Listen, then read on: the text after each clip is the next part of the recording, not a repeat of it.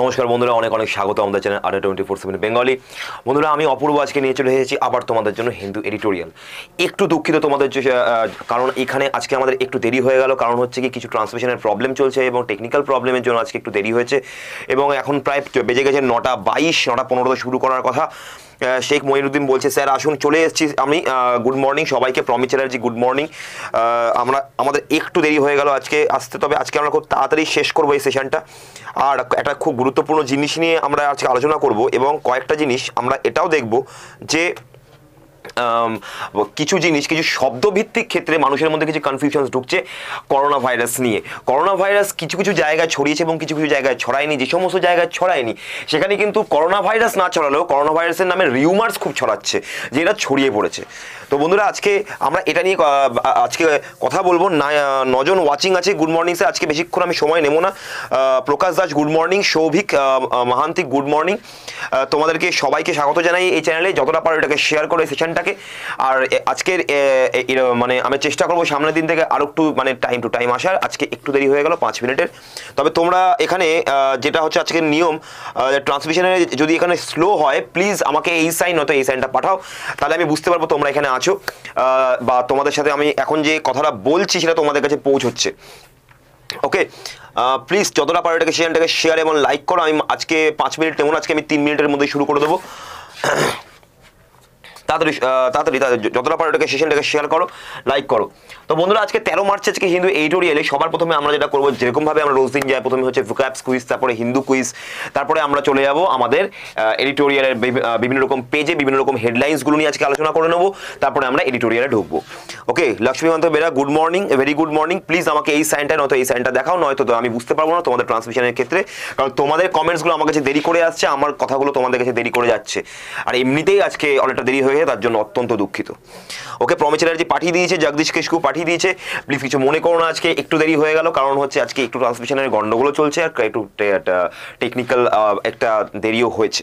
ওকে, আশা করি তোমরা কিছু মনে করোনি, কারণ আমাদের মধ্যে এতদিন ধরে আসছে আমরা ক্লাসে, এটুকু সম্পর্ক তো আছেই আমরা যে মতামত ভেদাভেদ তো হতেই পারে বা একে অপরের আমার উপর রাগও করতে পারো, কোনো ব্যাপার নয়, কিন্তু আমার ক্লাসে এসে যদি দেরি হয়। ওকে, শেখ মঈনুদ্দিন, সৌভিক মাহান্তি বলেছে, সবাই থামস আপ দিয়ে দিয়েছে। তাহলে শুরু করা যাক আজকে আমাদের হিন্দু এডিটোরিয়াল। আজকে থট অফ দ্য ডে হচ্ছে optimism is the faith that leads to achievement. Okay, Souvik Mahanti sign পাঠিয়ে দিয়েছে, লক্ষ্মীকান্ত বেরাও আমাকে পাঠিয়ে দিয়েছে। অনেক অনেক ধন্যবাদ তোমাদেরকে।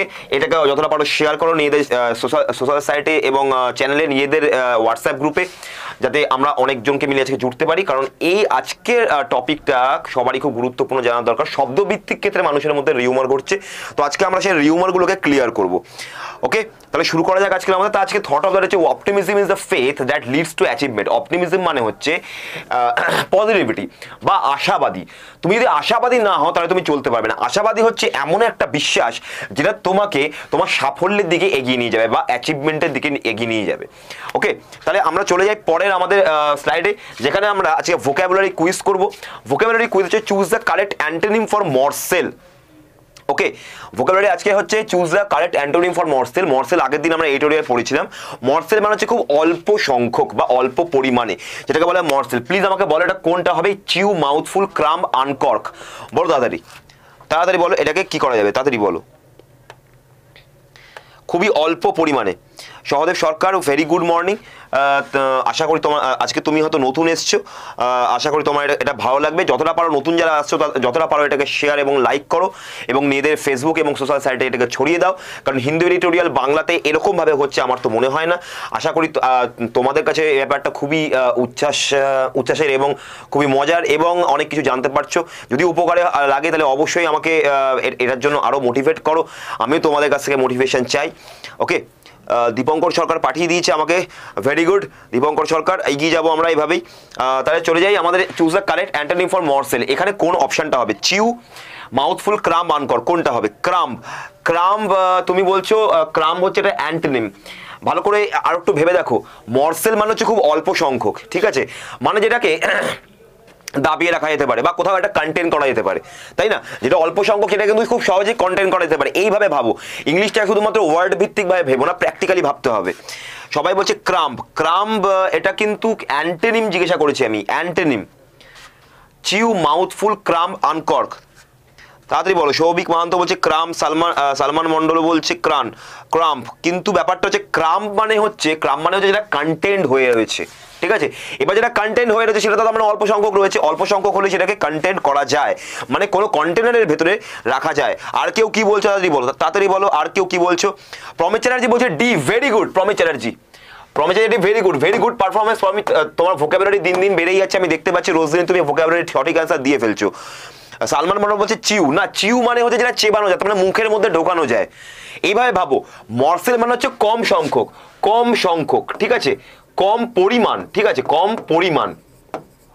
তাহলে কম পরিমাণ হলে সেটাকে কিন্তু মুখের ভেতর রাখা যায়, তার মানে মাউথফুল এটা হচ্ছে সিনোনিম হয়ে গেল, মুখের ভেতর রাখা যায়। চিউ যেটা চেবানো যায়, ঠিক আছে, যার তার মানে মুখের ভেতর রাখা যায়, তার মানে এটা হয়ে গেল সিনোনিম। এইভাবে ভাবতে শেখো।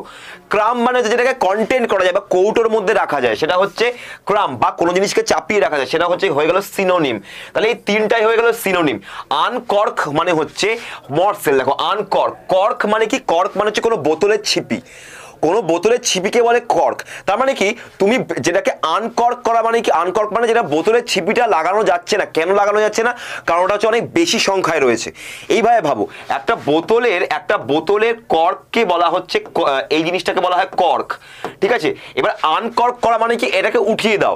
তার মানে কি আনকর্ক মানে হচ্ছে যেটাকে কর্কের মধ্যে বা কর্ক দিয়ে সাঁটিয়ে রাখা যাচ্ছে না, তার মানে ওটা পরিমাণে অনেক বেশি রয়েছে, তার মানে এটাই হচ্ছে এটার অ্যান্টোনিম। এইভাবেও তোমরা সিনোনিম অ্যান্টোনিম পারতে পারো WBCS বা যে কোনো পরীক্ষাতে। কারণ এগুলো যদি তুমি শব্দভিত্তিকভাবে ভাবতে থাকো তাহলে তুমি মনে করতে থাকবে, ভুলে যাবে, আবার মনে করবে, আবার ভুলে যাবে। এভাবে নয়, একটা ফিজিক্যাল ইন্টারপ্রিটেশন দিয়ে মনে রাখো, তাহলে তোমাদের মাথায় সবসময় থাকবে। ওকে, তাহলে চলে যাই আমরা। প্রকাশ দাস মেসেজ রিট্র্যাক্টেড। প্রমিলাজি চিউটা একবার বলুন। চিউ মানে যে চেবানো, চিউ যদি মানে চেবানো যদি বলি তাহলে মুখের ভেতর রাখতে পারছি, তার মানে ওটা কম পরিমাণ আছে, ওই জন্য মুখের ভেতর রাখতে পারছি। মাউথফুল মানে সেম জিনিস, মাউথফুল মানে মুখের ভেতর রাখা রয়েছে, তার মানে কি ওটা কম সংখ্যক বলে মুখের ভেতর রাখতে পারছি। ক্রাম মানে হচ্ছে যেটাকে কন্টেন্ট করা হয়েছে বা কৌটোর মধ্যে রেখে দেওয়া হয়েছে বা কোনো রকম কোনো জায়গাতে ওটাকে আবদ্ধ করে দেওয়া হয়েছে। আবদ্ধ যাকে করা যায় তার মানে হচ্ছে সেও কম সংখ্যক, তাই জন্য আবদ্ধ করতে পারছি। আনকর্ক মানে হচ্ছে ছিপিটা খুলে দেওয়া হয়েছে, তার মানে কি ছিপিটা লাগানো যাচ্ছে না।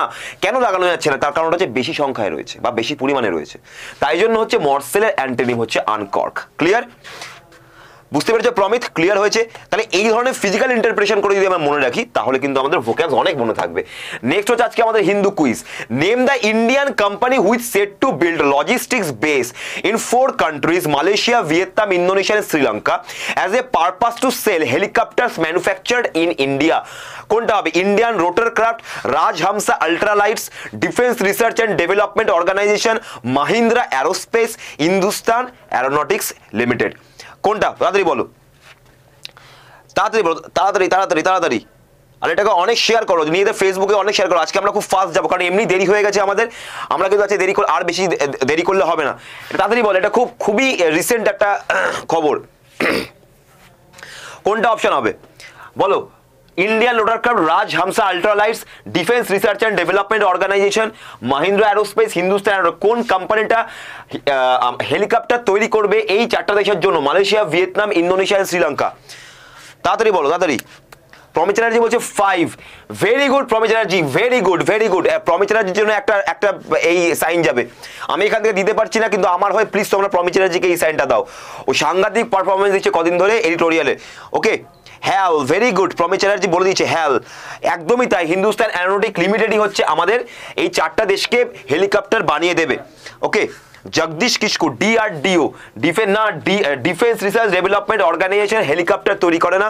ডিফেন্স ডেভেলপমেন্ট অর্গানাইজেশন সেই সমস্ত ওয়ারক্রাফটগুলোকে তৈরি করে যেগুলো নিউক্লিয়ার পাওয়ার বা নিউক্লিয়ার ওয়ারের ক্ষেত্রে কাজে লাগবে, সেগুলোকে বিশেষ করে defence research and development organisation করে। ওকে, বা বিদেশি অস্ত্রশস্ত্র কি করে এখানে বানানো যায় সেইটা চেষ্টা করে হচ্ছে DRDO। কিন্তু হিন্দুস্তান অ্যারোনটিক্যাল লিমিটেড যেগুলো তৈরি করে সেগুলো হচ্ছে আমাদের দেশীয় জিনিস। সেই দেশীয় জিনিসগুলো যখন বাইরে যায়, একটা হচ্ছে ডোমেস্টিক প্রোডাক্টটা তৈরি করে হিন্দুস্তান অ্যারোনটিক্যাল লিমিটেড ডিফেন্সের জন্য। আর যেটা defence research and development organisation কি করে, যেগুলো হচ্ছে বৈদেশিক যে সমস্ত অস্ত্রশস্ত্র বা টেকনোলজি সেগুলো নিয়ে এখানে কাজ করে এবং এখানে রিম্যানুফ্যাকচারিং হয়। ওকে, বা ডিফেন্স রিসার্চ কি করে, আরো কিছু ডিফেন্সের রিসার্চ করে, হিন্দুস্তান অ্যারোনটিক্যাল লিমিটেড রিসার্চ করে না, এরা বানিয়ে দেয়। ওকে, আচ্ছা, ডিআরডিও হবে না শিবু হেমব্রম, এটা আমাদের হবে হিন্দুস্তান এরোনটিক্যাল লিমিটেড। আমরা আরো কিছু জেনে নিই এর সম্বন্ধে। Hindustan aeronautical limited Hal an Indian state owned aerospace and defence company is exploring possibilities to build a logistics base in 4 countries. আমি কি বলেছি? Logistics base. ভালো করে কোশ্চেনটা তুমি যদি পড়তে, তাহলে কি হতো? লজিস্টিক্স বেস মানে কি ব্যবসার জন্য যে হেলিকপ্টারগুলো লাগে, ডিফেন্সের জন্য নয়। এখানেই কিন্তু ভুলটা করে ফেলেছিল ডিআরডিওতে। কারণ কি এখানে বলেছে লজিস্টিক্স বেস, তার মানে কি লজিস্টিক্স মানে ব্যবসা বাণিজ্যের জন্য হেলিকপ্টার। আর হিন্দুস্তান এরোনটিক্যাল লিমিটেড শুধুমাত্র ডিফেন্সের যানবাহন বানায় না, এরা আরো কিছু অনেক কিছু বানায়। সেটা হচ্ছে আমাদের লজিস্টিক বা ব্যবসা বাণিজ্যের জন্য যে যানবাহনগুলো বা যেগুলো হচ্ছে আকাশ পথে যেগুলো সরবরাহ করা হয়, সেই জিনিসগুলো হিন্দুস্তান এরোনটিক্যাল লিমিটেড বানায়। আর ডিফেন্স রিসার্চ ডেভেলপমেন্ট অর্গানাইজেশনের ক্ষেত্রে যানবাহন তৈরি হয় না, অস্ত্র তৈরি হয়। এখানে যানবাহন set two logistics base in 4 countries, যেখানে as a purpose to sell helicopter manufacture. এখানে হেলিকপ্টারগুলো লজিস্টিকের জন্য তৈরি হচ্ছে, ডিফেন্সের জন্য নয়। তাহলে এটাই ডিআরডিতে তোমরা ভুল করে ফেলেছো। Malaysia, Vietnam, Indonesia and Sri Lanka as a part of his efforts to এন্টাইজ those Nations two by Tejas and light হেলিকপ্টারস manufactured in India. তারা ওখানে তেজস এবং লাইট হেলিকপ্টারস গুলো ম্যানুফ্যাকচার করছে হিন্দুস্তান এরোনটিক্যাল লিমিটেড এই 4টা দেশকে বেচার জন্য। ক্লিয়ার? এক্স্যাক্টলি। হ্যাল হচ্ছে মার্কেটিং আর ডিআরডি হচ্ছে ইনোভেশন। হ্যাল কি করে? হ্যাল হচ্ছে মার্কেটিংটা করে দেয়, ঠিক আছে। ডিআরডি হচ্ছে রিসার্চটা করে, হ্যাল গিয়ে ওই রিসার্চটাকে নিয়ে ম্যানুফ্যাকচারিং এ নিয়ে ওটা প্রোডাকশন করে, প্রোডাকশনটা করে বাইরে বেচে। তো যখন করা যায় লজিস্টিক্স বেস, তখন সবসময় অ্যান্সার হবে হিন্দুস্তান এরোনটিক্যাল লিমিটেড। ক্লিয়ার? আচ্ছা, চলে যাই আমরা তাহলে পরেরটাতে। আজকে আমরা হেডলাইন্স গুলো দেখে নিই তাড়াতাড়ি করে। Delhi shame is India's shame. দিল্লিতে যে লজ্জা, যে রায়টটা হয়েছে, ওটা কিন্তু পুরো ভারতের একটা লজ্জা। কি বলেছে? The riots wire স্টোকড by A serious factors but it is Starc police ineptitude that must cause much introspection। ঠিক আছে, but it is a Starc police, it is a Starc police ineptitude। ineptitude মানে হচ্ছে অকর্মণ্যতা, এপিচিউড কথাটার মানে হচ্ছে কর্মদক্ষতা বা যে কাজ করার যে বিষয় ব্যাপারটাকে সেটা বলে এপিচিউড। আর ineptitude মানে হচ্ছে অকর্মণ্যতা বা অকর্মদক্ষতা। তো এটা যে but it is Starc police, Starc police মানে হচ্ছে যে স্টার্ক মানে হচ্ছে মেনশন করে দেওয়া। স্টার্ক কথার অর্থ হচ্ছে কোনো কিছুকে তুমি যখন মেনশন করে দিচ্ছ, এটাকে বলছে ওই জন্য যে কোনো স্টার পুলিশ বা স্টার গভর্নমেন্ট, এই জিনিসটা যখন বলছে মেনশন করে দিচ্ছ তুমি। But it is a specially, Starc মানে হচ্ছে specially police ineptitude that must cause much introspection. পুলিশের যে অকর্মণ্যতা এখানে দেখা গেছে, সেটাকে ইন্ট্রোস্পেক্ট করা উচিত। ইন্ট্রোস্পেক্ট মানে হচ্ছে আরো গভীরভাবে সেটার প্রতি দৃষ্টি ফেলা উচিত। ক্লিয়ার? আচ্ছা, হ্যাঁ গৌতম বর্মন, এখানে ক্লাস প্রতিদিন হয় সকাল 9টা থেকে বা 9:15 থেকে। এই 15 মিনিটের গ্যাপের মধ্যে আমরা ক্লাস শুরু করি। আজকে একটু দেরি হয়েছে, ঠিক আছে। প্রতিদিন চলে আসবে, এখানে অনেক কিছু শেখা যায় এবং আমরা অনেক কিছু ভালো ভালো জিনিস নিয়ে ডিসকাসও করি। আচ্ছা, নেক্সট হচ্ছে রায়টস ওয়্যার। তাহলে কি বললাম? স্টোকড by A series of factors. বলছে যে রায়ট গুলো অনেকগুলো ফ্যাক্টর সিরিজ, আমরা অনেকগুলো সারিবদ্ধ কয়েকটা কারণের দ্বারা ঘটেছে, ঠিক আছে। আর এখানে but it is a Starc police ineptitude মানে হচ্ছে পুলিশের যে অকর্মদক্ষতা, সেটাকে আরো ভালো মতো ইন্ট্রোস্পেক্ট করা দরকার, আরো গভীরভাবে দেখা দরকার যে পুলিশ এখানে কি কি করেনি বা কি কি করেছে। ক্লিয়ার? আচ্ছা, দেখতে অসুবিধা হচ্ছে স্যার, একটু জুম করুন। এটাকে একটু জুম করা যাচ্ছে? এটাকে জুম করতে পারবো কি? এটাকে জুম, 1 মিনিট।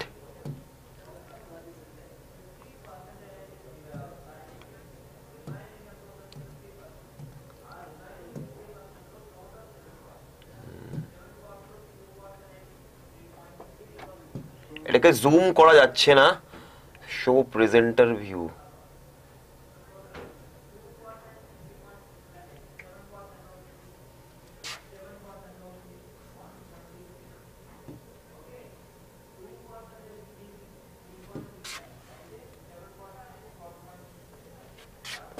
হয়তো এবার দেখতে পাচ্ছ দিল্লি সেম, ইন্ডিয়াস সেম।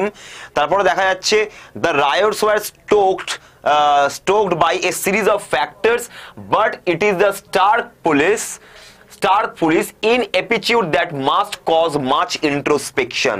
আরো দৃষ্টি দেওয়া উচিত। ওকে, এবার তোমরা হয়তো দেখতে পাচ্ছ ব্যাপারটা করে। আচ্ছা, নেক্সট হচ্ছে এবারে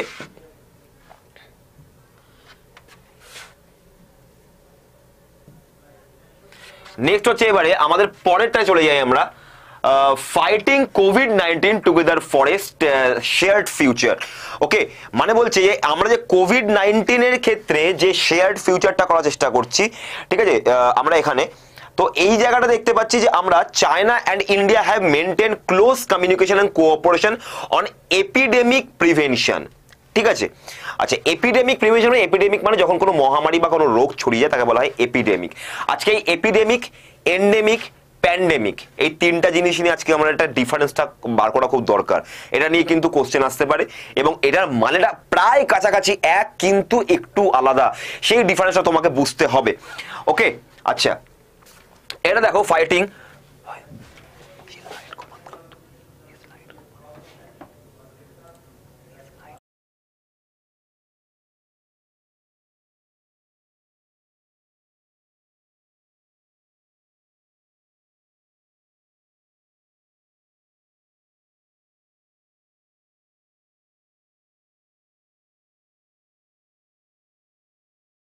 তাপস দাস।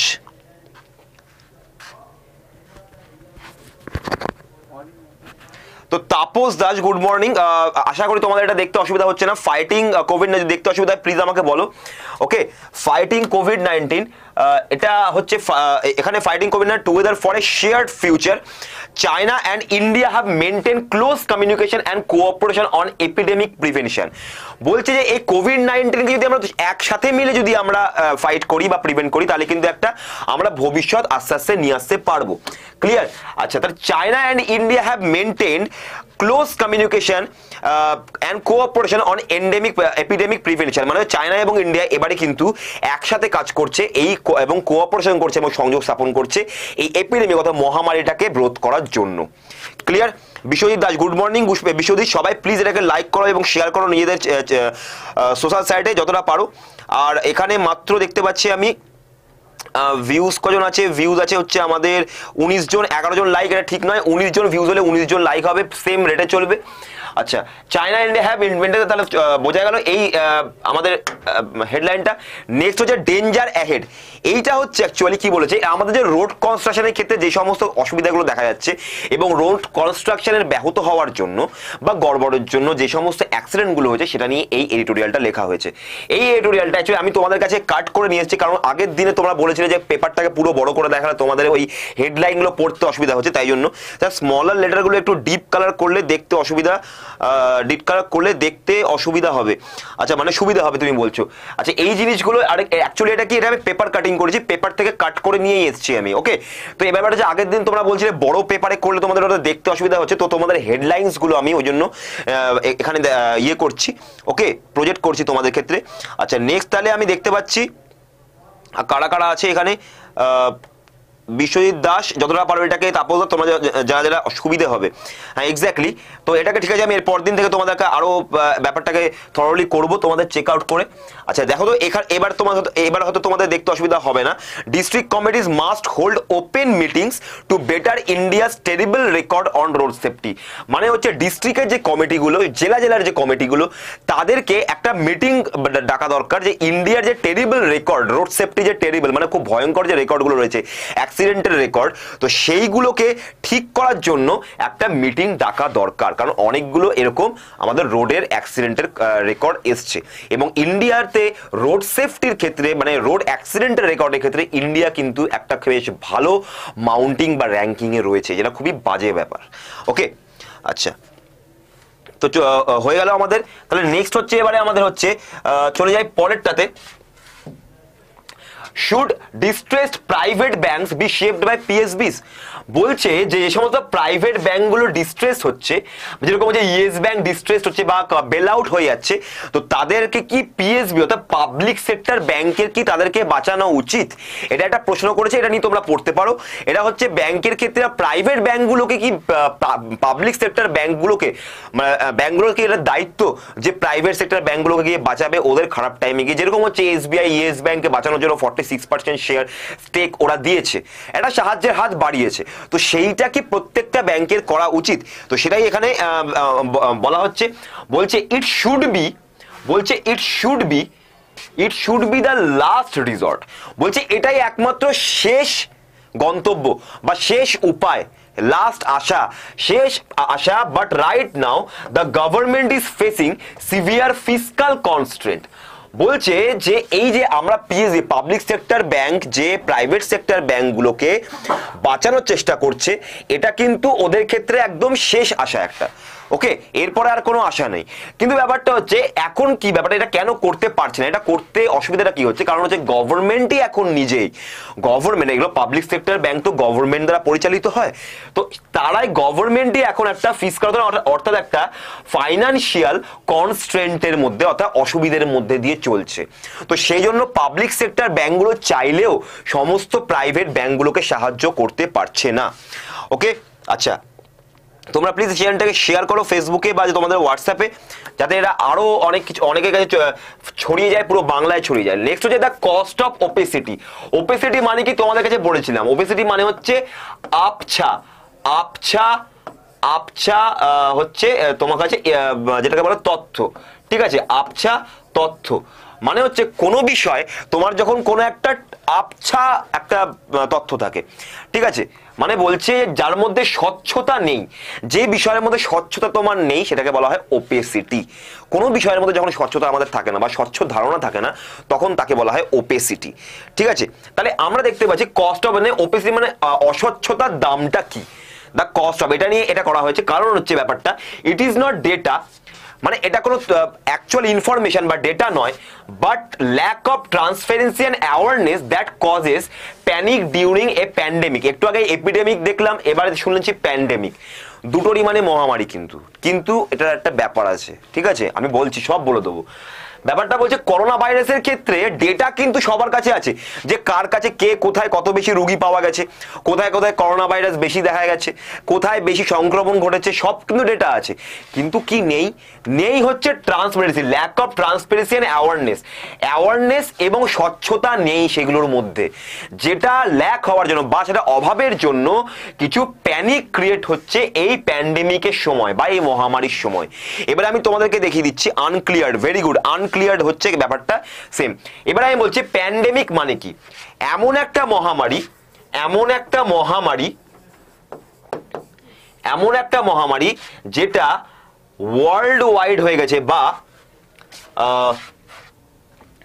বিশ্ব জুড়ে, ঠিক আছে, আরো ভালো মতো বিশ্ব জুড়ে, বিশ্ব জুড়ে যে মহামারীটা ছড়িয়ে পড়েছে সারা বিশ্বে, সেটাকে বলা হয় প্যান্ডেমিক। এন্ডেমিক, এন্ডেমিক মানে হচ্ছে একটা কোনো নির্দিষ্ট স্থানে, কোনো নির্দিষ্ট স্থানে যখন কোনো মহামারী ছড়ায়, পুরো বিশ্ব জুড়ে নয়, কোনো নির্দিষ্ট একটা স্থানে যখন কোনো মহামারী ছড়ায় তখন তাকে বলা হয় এন্ডেমিক। আর এপিডেমিক, এপিডেমিক,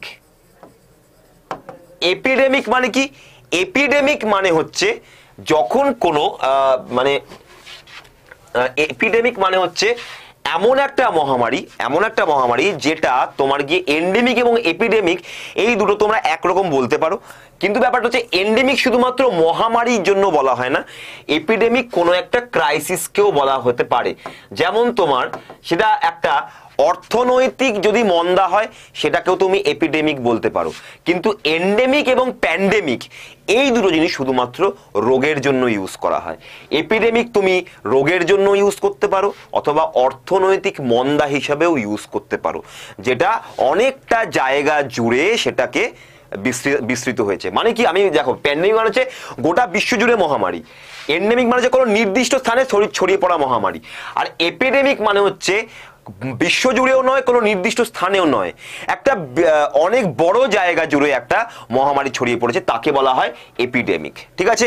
তাহলে এন্ডেমিক মানে হচ্ছে কোনো নির্দিষ্ট স্থানে ছড়িয়ে পড়া মহামারী, প্যান্ডেমিক মানে বিশ্বজুড়ে ছড়িয়ে পড়া মহামারী, আর এপিডেমিক মানে হচ্ছে এমন একটা মন্দা বা অর্থনৈতিক মন্দা হতে পারে বা কোনো রোগ ভোগ হতে পারে, কিন্তু সেটা অনেকটা বিস্তৃত জায়গা জুড়ে, এটার জন্য কোনো ওয়ার্ল্ড বা কোনো স্থানকে এটা কিন্তু বলা হচ্ছে না।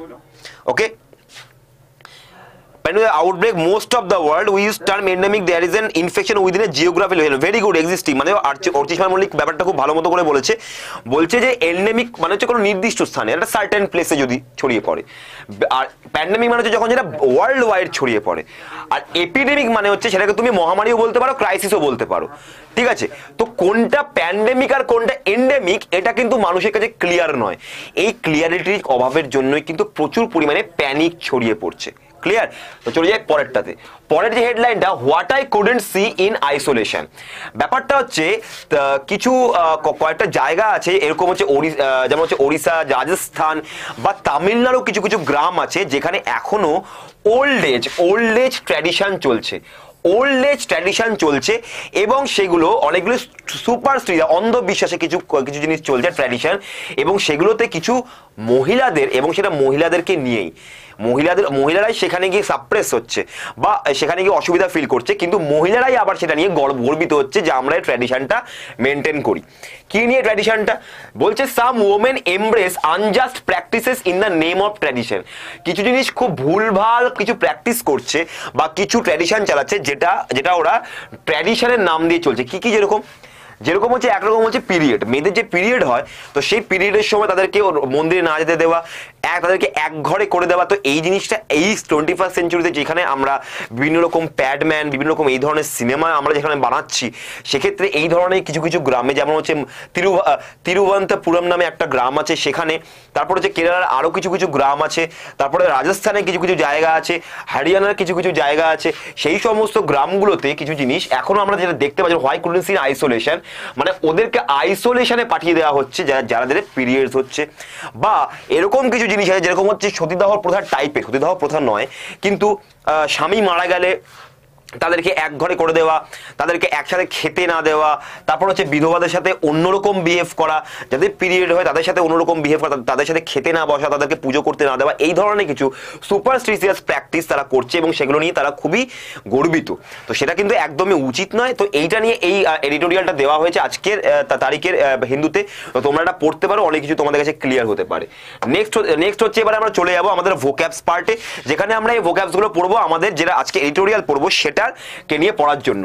প্রথম হচ্ছে গ্যালোপিং যে increasing or developing at a very fast rate that can not be controlled. Galloping মানে হচ্ছে এমন কিছু যেটা খুবই ফাস্ট, খুবই দ্রুত ডেভেলপ করেছে বা কোনো দ্রুত রেট বা কোনো একটা দ্রুত হারে সেটা ছড়িয়ে পড়ছে বা বেড়ে যাচ্ছে, যেটাকে কন্ট্রোল করা মুশকিল হয়ে পড়েছে। নেক্সট হচ্ছে pandemic, an outbreak of disease that occurs over a wide geographic area and affects an exceptionally high proportion of the population. ঠিক আছে, এটা ওয়াইড জিওগ্রাফিক না বলে তুমি এটাকে ওয়ার্ল্ড ওয়াইড করে দাও, ওয়ার্ল্ড ওয়াইডও বলতে পারো। ঠিক আছে, ওয়ার্ল্ড ওয়াইডও বলতে পারো প্যান্ডেমিক মানে। ওকে, প্যান্ডেমিক হচ্ছে ওয়ার্ল্ড ওয়াইড যখন কোনো মহামারী ছড়িয়ে পড়ে তাকে বলা হয় প্যান্ডেমিক। নেক্সট হচ্ছে outbreak, a sudden occurrence of something আনওয়েলকাম such as war or disaster. Outbreak মানে হচ্ছে এমন কিছু একটা হঠাৎ করে চলে আসলে, আগেও তোমাদেরকে পড়িয়েছি ওয়ার্ডটা, অনেক একটা কিছু হঠাৎ করে চলে আসলো যেটাকে আগে থেকে আনওয়েলকাম মানে কেউ চাইনি আসুক আর কেউ হঠাৎ করে চলে এসছে, তো সেটাকে বলা হয় আউটব্রেক। সেটা কোনো ডিজিজও হতে পারে, কোনো যুদ্ধও হতে পারে। নেক্সট হচ্ছে কন্টেইনমেন্ট মানে কি? The action of keeping something harmful under control or within limits. মানে হচ্ছে কোনো একটা অ্যাকশন, সেটাকে একটা যেমন হচ্ছে সেটা খুব হার্মফুল বা বিপজ্জনক বা সেটা ক্ষতিকর, এমন কিছু যেটা আন্ডার কন্ট্রোল অথবা যেটা লিমিটের মধ্যে রাখার জন্য কোনো একটা অ্যাকশন নেওয়া হয়েছে, সেটাকে বলা হয় কন্টেইনমেন্ট। কন্টেইনমেন্ট হচ্ছে এমন একটা অ্যাকশন যেটা নেওয়া হয় কোনো রকম কোনো বিপজ্জনক বা ক্ষতিকর জিনিসকে আটকানোর জন্য, সেটাকে বলা হয় কন্টেইনমেন্ট। ক্লিয়ার? লাফিয়ে চলে galloping train, exactly galloping train ওই জন্যই বলা হয় কারণ ওদেরকে কন্ট্রোল করা খুব মুশকিল, কোনো স্টেশনেই দাঁড়ায় না, বিশেষ কোনো স্টেশনে দাঁড়ায় না। যদি কোনো স্টেশনে দাঁড়াতে হয় তার জন্য তাকে অনেক আগে থেকে ব্রেক মারতে হয়, কারণ ওটা এতটাই দ্রুত রেটে যায় যার জন্য আমরা সবসময় গ্যালোপিং ট্রেন প্রেফার করি বাড়ি যাওয়ার জন্য। সাধারণত যখন আমরা দমদম বা আমরা যখন ব্যারাকপুরে নামতে চাই, তো সেই জন্য আমরা সবসময় গ্যালোপিং ইউজ করি। যখন দূরে কোনো শান্তিপুর, যখন আমি শান্তিপুর গ্যালোপিং আমরা ধরি, তো এই জিনিসগুলো কেন ধরি? তার কারণ তাড়াতাড়ি পৌঁছে যাওয়ার জন্য। নেক্সট হচ্ছে হ্যান্ডফুল মানে হচ্ছে small number of people or things or a person or group that is very difficult to deal with or control. দেখো, হ্যান্ডফুল মাউথফুল হ্যান্ডফুল মানে যেটা মুখে রাখা যায়, একটু আগে বললাম হ্যান্ডফুল মানে যেটা হাতে রাখা যায়, তার মানে কি ওদের অ্যামাউন্টটা খুব কম, তার মানে কি এমন একটা স্মল নাম্বার অফ পিপল, একটা খুব অল্প সংখ্যক লোকজন বা জিনিস বা কোনো পার্সন অর কোনো গ্রুপ, কোনো দল, যাদেরকে ডিল করা খুব মুশকিল হয়ে পড়ছে বা তাদেরকে কন্ট্রোল করা খুব মুশকিল হয়ে পড়ছে, কিন্তু তারা অল্প সংখ্যকই, কিন্তু ক্লিয়ার, তাদেরকে বলা হয় হ্যান্ডফুল। আচ্ছা ক্লিয়ার। নেক্সট হচ্ছে এবারে ক্লাস্টার্স। ক্লাস্টার্স মানে হচ্ছে number of people or things group together, যখন কোনো লোকজন মানে সমুদয় হওয়া বা অনেকগুলো লোক বা কোনো একসঙ্গে কোনো লোক বা কোনো জিনিসকে যখন আমরা একসাথে গ্যাদারিং করি, তো এটাকে তোমরা বলতে পারো গ্যাদারিং, ঠিক আছে, গ্যাদারিং, গ্যাদারিং একসাথে হওয়া, ঐক্যবদ্ধ হওয়া, এটাকে বলে ক্লাস্টার্স, ঠিক আছে, দলবদ্ধ। নেক্সট হচ্ছে ওয়াইড স্প্রেড। ওয়াইড স্প্রেড মানে হচ্ছে অনেক জায়গা জুড়ে ছড়িয়ে পড়া, তোমরা জানো এটা। Found R distributed over a large area or a number of people, মানে হচ্ছে যখন কোনো লার্জ এরিয়া বা কোনো বড় এরিয়া বা কোনো বড় জনসংখ্যার মধ্যে সেটা ভাগ হয়ে যায় বা ডিস্ট্রিবিউট হয়ে যায়, তখন তাকে বলা হয় ওয়াইড স্প্রেড হওয়া। ক্লিয়ার। নেক্সট হচ্ছে ওভারওয়েলমিং। ওভারওয়েলমিং এটা একটা অ্যাডজেক্টিভ, মানে হচ্ছে আনইউজুয়ালি লার্জ ইন সাইজ, মানে হচ্ছে সাইজে যখন খুবই অস্বাভাবিকভাবে বেড়ে যায় বা বড় কোনো সাইজকে ওভারওয়েলমিং বলা হয়। এক্সটেন্ট অর ডিগ্রি, মানে যখন হচ্ছে আনইউজুয়ালি লার্জ, মানে কোনো জিনিস যখন কোনো সাইজ বা এক্সটেন্ট বা ছড়ানোতে বা কোনো ডিগ্রিতে, মাত্রায়, যখন বেশি মাত্রায় বেড়ে যায়, তখন আমরা বলি ওভারওয়েলমিং। ক্লিয়ার। আচ্ছা নেক্সট হচ্ছে প্রুডেন্ট। প্রুডেন্ট কথা আগেও পড়িয়েছি তোমাদেরকে, careful and avoiding risk. Prudent মানে হচ্ছে যখন খুব আমরা কেয়ারফুল হয়ে পড়ি বা কোনো ব্যাপারে যখন আমরা রিস্কগুলোকে অ্যাভয়েড করে করে চলি, তখন আমরা হয়ে যাই প্রুডেন্ট পারসন, ঠিক আছে। তো প্রুডেন্ট হচ্ছে একটা অ্যাডজেক্টিভ, এটা মনে রাখবে। নেক্সট হচ্ছে কোয়ারেন্টিনিং। কোয়ারেন্টিনিং মানে হচ্ছে, কোয়ারেন্টিনিং এটা একটা ভার্ব, এটা আইএনজি ফর্মে দেওয়া হয়েছে। Place into enforced isolation. Place into enforced isolation as for medical reasons or isolation to prevent the spread of infectious disease. Quarantining মানে করা মানে হচ্ছে কোনো জিনিসকে বা কোনো প্লেসকে বা কোনো মানুষকেও তুমি যখন আইসোলেট করে ফেলছো, ওর থেকে কোনো বাজে জিনিস যাতে না ছড়িয়ে পড়ে তার জন্য, এটাকে বলা হয় কোয়ারেন্টিনিং করা। এটা একটা ভার্ব, ঠিক আছে। আশা করি তোমাদের এটা খুব ভালো লাগছে। যতজন পারো এটাকে লাইক, শেয়ার, সাবস্ক্রাইব করো, আরো ছড়িয়ে দাও নিয়ে ফেসবুকে, এবং অনেক অনেক লাইক করো ব্যাপারটাকে। এবার আমরা চলে যাই পরের এডিটোরিয়ালটায়। আমরা নিজেদের আজকে যেটাতে পড়বো সেটার টাইটেল হচ্ছে not a time to panic, আর হচ্ছে বলছে on India's response to corona virus outbreak. ঠিক আছে, বলছে করোনা ভাইরাসের আউটব্রেকে ইন্ডিয়ান রেসপন্স কি? ইন্ডিয়ান রেসপন্স হচ্ছে not a time to panic. এখন কোন রকম কোনো প্যানিক নিলে হবে না। প্যানিক কি জন্য হচ্ছে? ওই এন্ডেমিক আর প্যান্ডেমিকের জন্য। এন্ডেমিক যখন কেউ বলছে এটাকে, তখন মনে রাখতে হবে ও কিন্তু বলছে একটা সার্টেন প্লেসে ছড়িয়ে যাওয়া মহামারীর কথা। কিন্তু যখন সেটাকে প্যান্ডেমিক বলা হচ্ছে, তার মানে কি ওটা ওয়ার্ল্ড ওয়াইড ছড়িয়ে পড়েছে। তুমি যদি এখন পশ্চিমবঙ্গে গিয়ে বলো যে এটা একটা এন্ডেমিক, তাহলে কিন্তু ও অতটা ভয় পাবে না। তার মানে কি ও তখন ওই করবে না, আমাদের দেশে, আমাদের রাজ্যে তো এখন আসেনি, ও এন্ডেমিক বলছে, তার সার্টেন প্লেস কি, কোথায় ছড়িয়েছে, তোমাকে জিজ্ঞাসা করবে। কিন্তু যখন তুমি বলে দেবে এটা প্যান্ডেমিক, তখন তো ভয় পেয়ে যাবে। যখন ভাবে সারা ওয়ার্ল্ডে, তার মানে আমিও তো ওয়ার্ল্ডের মধ্যে রয়েছি, তার মানে এখানেও ছড়িয়ে পড়েছে, তাই না? তো এখন এই ব্যাপারটা হচ্ছে এন্ডেমিক না প্যান্ডেমিক, সেটা কিন্তু এখনো ক্লিয়ার নয় অনেকের কাছে। ক্লিয়ার?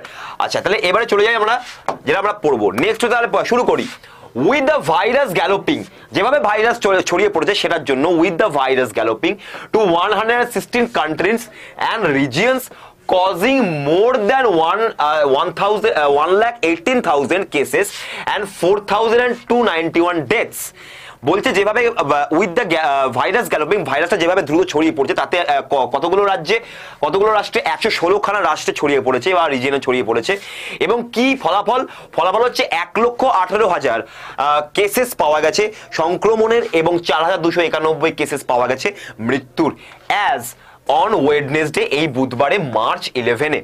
ঠিক আছে, দ্য ওয়ার্ল্ড হেলথ অর্গানাইজেশন অর্থাৎ WHO took the last logical step the same day to spotlight the threat post by the novel corona virus SARS-CoV-2, ঠিক আছে, by declaring it A pandemic.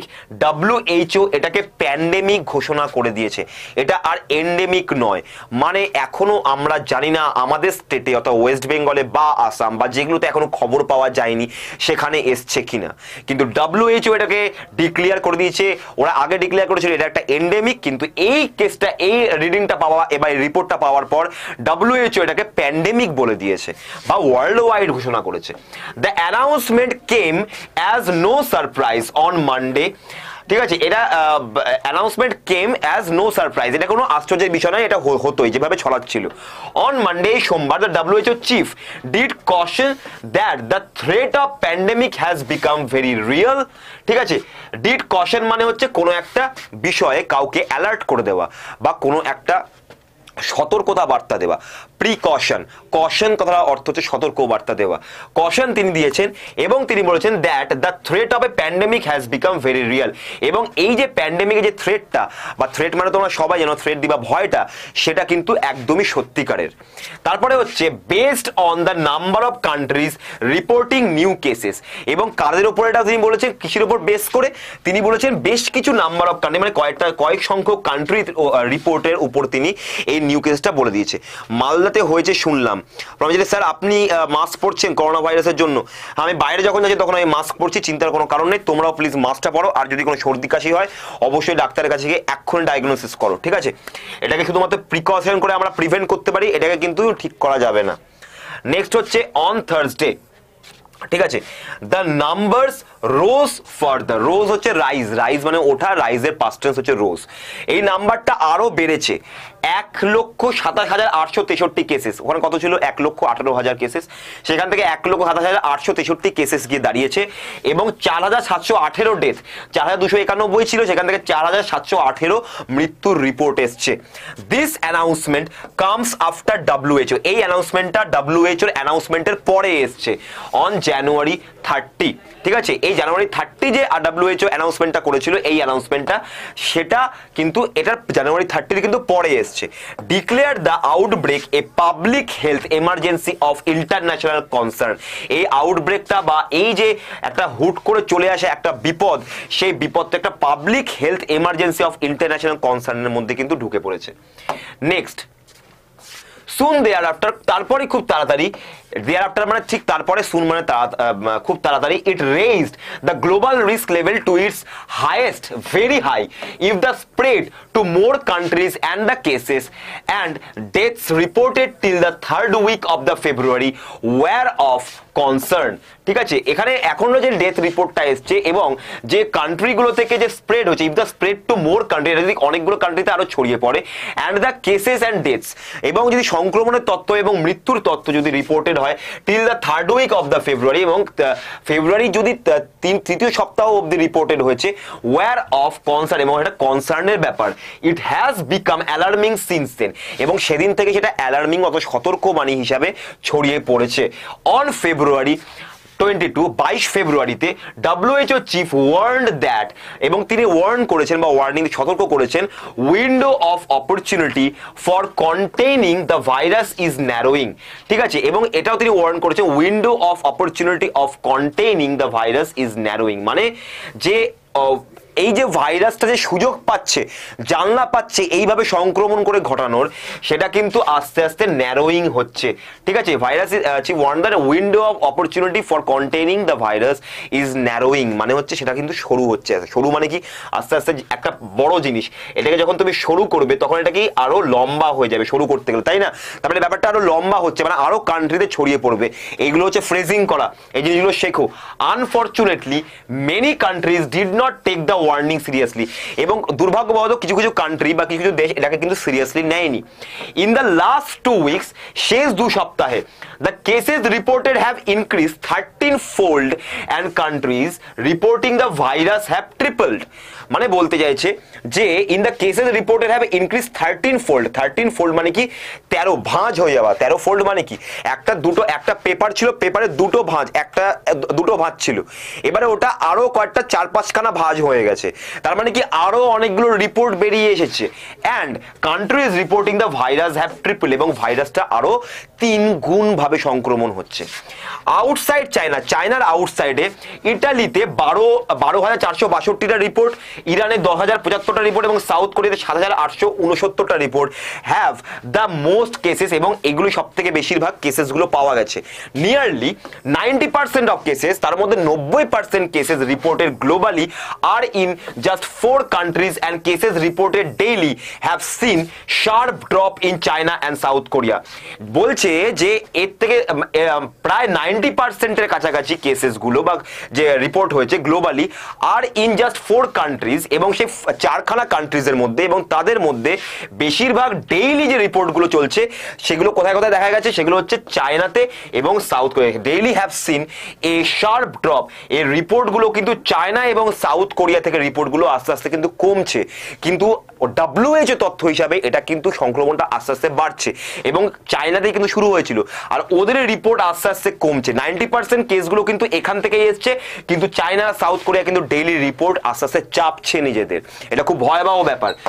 Next হচ্ছে the response to WHO's new classification should not be one of panic.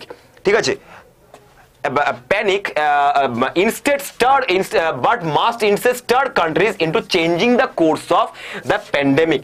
বলছে এই WHO রেসপন্সে new classification যেটা দিয়েছে এই ভাইরাসে should not be one of panic, এবং সেটা প্যানিক হওয়ার কথা নয়, বাট মাস্ট ইনস্টেড, তবু স্টার কান্ট্রিজ, স্টার মানে কি গুলিয়ে দেওয়া বা ছড়িয়ে পড়ছে কান্ট্রিজে, into changing the course of, এবং এই প্যান্ডেমিকের যে কোর্সটা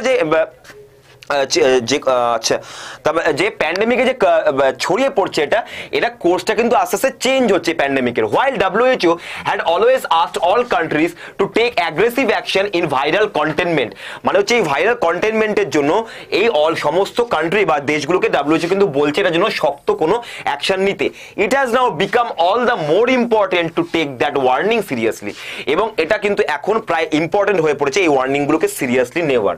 কন্টেনমেন্ট মানে হচ্ছে ভাইরাল কন্টেনমেন্ট হচ্ছে ভাইরাসটাকে আটকানোর কথা বলছে WHO। All countries are required to trace, এবং তাদেরকে কি করা উচিত, ট্রেস করতে হবে, ডিটেক্ট করতে হবে ভাইরাসকে, টেস্ট করতে হবে এবং আইসোলেট করে ফেলতে হবে যতজনকে পাওয়া যাবে।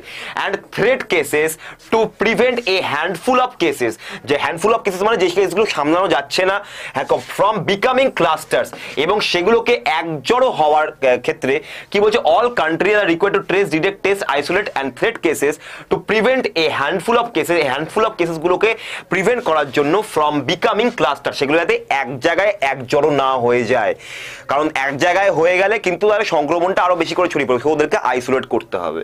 And for clusters from becoming wide spread, এবং সেই ক্লাস্টারটাকে ওয়াইড স্প্রেড বেশিরভাগ জায়গায় ছড়িয়ে পড়তে বাধা দিতে বলছে, ইন দ্য কমিউনিটি, বিভিন্ন রকম কমিউনিটির মধ্যে, অ্যান্ড ওভারওয়েলমিং মানে আরো বেশি মাত্রায় যাতে ছড়িয়ে না পড়ে, the health care system, overwhelming the health care system মানে হেলথ কেয়ার সিস্টেমটাকে আরো বেশি মাত্রায় কাজে লাগাতে বলছে। Even as India has done well in this by testing, isolating, contact tracing and treating people, যেখানে ইন্ডিয়া কিন্তু টেস্টিং, আইসোলেটিং আলাদা করে দেবে এবং কন্ট্যাক্ট ট্রেসিং, ট্রেস করা এবং তাদেরকে পিপলকে সেভাবে ট্রিট করাতে কিন্তু এগিয়ে রয়েছে, খুব ভালো কাজ করছে। It has so far restricted itself two people who have return from abroad and those who have come in contact with infected people, এবং সেই সমস্ত মানুষকে তারা ট্রেস করতে পেরেছে ইন্ডিয়া যারা কিন্তু ইনফেক্টেড হয়েছে এবং বাইরে থেকে যারা এসছে। ইট may be prudent for India, এটা খুবই ইন্ডিয়ার জন্য খুবই কার্যকর। প্রুডেন্ট মানে হচ্ছে সেটাকে কাজে লাগানো বা কোনো একটা এফিশিয়েন্ট হওয়া, রিস্ককে অ্যাভয়েড করে চলেছে India, two adopt A more aggressive approach by looking for cases in the community to prevent the silent spread of the virus. এই ভাইরাস যে আসে চুপচাপ করে যে ছড়িয়ে পড়ছে সেটা কিন্তু ইন্ডিয়া খুব ভালো মতো অর্থাৎ প্রুডেন্টলি সেটাকে কিন্তু ডিল করছে, অর্থাৎ তারা কিন্তু প্রায় যে রিস্কগুলোকে অ্যাভয়েড করে চলা, এটা কিন্তু ইন্ডিয়া কিন্তু খুব মানে একটা খুব ভালো অ্যাপ্রোচ মানে অ্যাগ্রেসিভ অ্যাপ্রোচ নিয়েছে ইন্ডিয়া, খুব গুরুতরভাবে এবং কার্যকরীভাবে লেগে পড়েছে এটাকে ট্রেস করার জন্য যাতে এটা কোনো কমিউনিটির মধ্যে ছড়িয়ে না পড়ে। ক্লিয়ার? ওভারহোলিং অপ্রতিরোধ, দুর্বার বা এক্সিগেট, এক্স্যাক্টলি ওভারহোলিং মানে হচ্ছে যেটা বেশি মাত্রা, অনেক বেশি মাত্রায় যেটা চলে এসছে, ঠিক আছে। Overwhelming in the community and overwhelming the health care সিস্টেমটাকে আরো বিস্তীর্ণভাবে তীব্রভাবে আমাদেরকে ইয়ে করতে হবে বা কাজে লাগাতে হবে। প্রুডেন্ট মানে হচ্ছে শ্রিউড, ভেরি গুড, প্রুডেন্ট মানে হচ্ছে শ্রিউড, এটা একটা সিনোনিম, শ্রিউড SHREWD, তাই এইটা হচ্ছে শ্রিউড, তুমি বলতে পারো SHREWD। তো এই জিনিসটা হচ্ছে সিনোনিম প্রুডেন্টের, মানে হচ্ছে রিস্ককে অ্যাভয়েড করে চলা। নেক্সট হচ্ছে আমাদের ফাইনাল ওয়ার্ড, ইন অ্যাডিশন, এর সাথে আর কি যুক্ত হচ্ছে, containment measure such as closing down schools, স্কুলকে বন্ধ করা, and cancelling mass gathering in enclosed places should be done wherever necessary, যেখানে দরকার। Step such as suspending tourist ভিসাগুলোকে suspend করে দেন নিয়ারলি মান্থ, এই 1 মাসের জন্য, মার্চ 13 অব্দি, and কোয়ার্টারনিং Indians if needed R welcome. Thermal কোয়ার্টারিং মানে আমি একটু আগে বললাম, কোয়ার্টারিং মানে কোনো জিনিসকে প্রতিরোধ করার জন্য তাদেরকে আইসোলেট করা। Indians if needed R welcome. Thermal screening can not detect infected people, infected পিপলকে thermal screening scan করতে পারবে না।